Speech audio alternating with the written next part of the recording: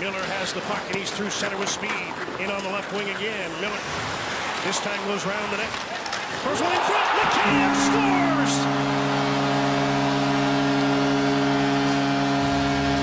How do you spell relief? Well, just take a look at that shot there. Ilya Mikheyev, his first goal in 35 games, and it's 2-0 Vancouver. He keeps looking up at the clock. He wants to see it again. This is an enormous burden off Ilya Mikheyev, who has been all over the front of the net over the last 10 days or 2 weeks. A strong play by Miller. That's Taves and Makar on the ice again. Nichushkin gets caught watching the puck, and 2.5 minutes in, Miller's got a goal and an assist, and Ilya Mikheyev is the happiest guy in the building.